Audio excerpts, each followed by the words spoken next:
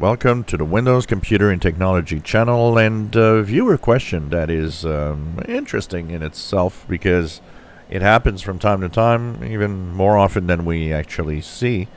And the question is, how come there are security flaws in Windows that can be there for years before anyone notices? Isn't there a way of, scanning or looking at the code and seeing flaws as we go through Windows or any operating system? Because it's not unique to Windows. This is every operating system can have a flaw that's been there for ages, and suddenly it's fixed, and then you'll know that, oh, this has been going on since 2015 or even older. This has to do with the complexity of understanding or, of coding. Remember that, first of all, for all of those saying, well, it's not normal that systems have security flaws.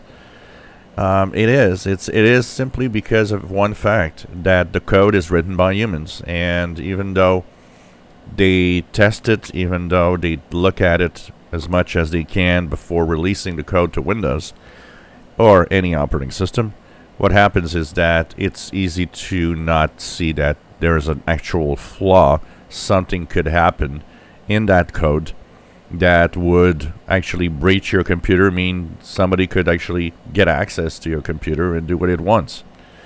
And as long as humans will be involved in the process, it's always going to be like that because nobody's perfect. We all make mistakes, and actually, within the operating systems, Linux, Mac OS, Windows, there are probably hundreds and hundreds of actually security flaws that have never been discovered, that are still lying there in the code, waiting for someone to discover it. So the process of discovering a flaw is also complex, because not only do you have to examine the flaw or examine the code, but you have to create specific environments. You got to look at a specific thing that you can do that might crash the code, for example. And that, well, it's a lot of trial and error, looking at the different sides of the code inside Windows, inside software, and trying different things, trying to exploit or create an environment or a moment where that code has that flaw in it. And security researchers actually spend, countless hours, days, weeks, months in just trying to find anything that would be insecure. They will often go to specific points where they know that there are more chances of important weaknesses, but, it can happen everywhere. And so a flaw can be in a module within the operating system, and it'll be there for 10 years. And that same module not modified, because a lot of the code from Windows 10, for example, or Windows 11 is also very similar to some within Windows 8 and Windows 7. There are things that are imported from, Windows XP until now. They're modified, they're often kind of upgraded, but the underlying code and way of working is still very similar. And that means that if that code taken from Windows XP survives up to Windows 11 and it has a flaw, well, then you just discovered a flaw across all the different versions of Windows that is common to it. So there are flaws that are very specific, and we see it in Windows 11 and Windows 10. When there's security patches, there are security patches that fix things in one very specific aspect of the operating system. So you'll have that fixed for Windows 11, but not for Windows 10. Why? Because that code has been modified, and it's only in that system that there's a flaw. Underlying code in general is for several systems. I talk about how unsecure and impossible to keep safe it is to use Windows 7. Anybody thinking that an antivirus and all the security in the world is there to help you doesn't understand security at all, because you probably are hit by some form of hidden code that is spying on you, trying to steal passwords and so on, and you don't even know it, and your antivirus doesn't even see it.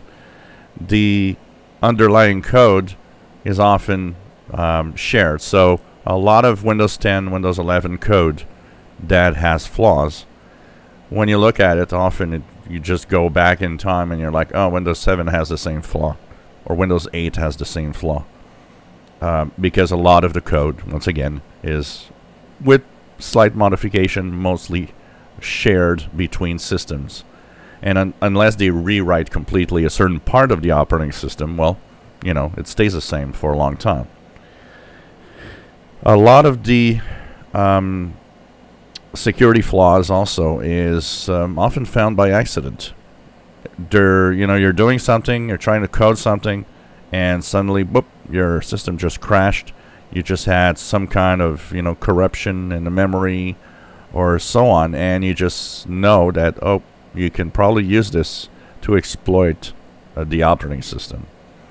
So it's extremely difficult, and you would be surprised at probably the hundreds and hundreds of security flaws within macOS, within Linux, has been lingering there in the code for years, still there today, that at some point somebody would probably find some of them and disclose and say, oh, there's this flaw now they're discovered, and this has been going on for a long time.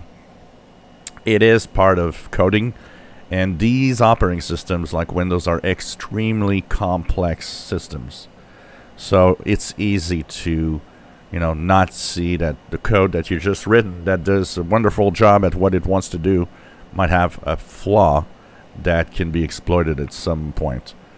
And this is why every month there are several fixes for dozens of flaws. And in these dozens of flaws, there are some that have been there for a long, long time. If you enjoy my videos, please subscribe, give us thumbs up. Thank you for watching.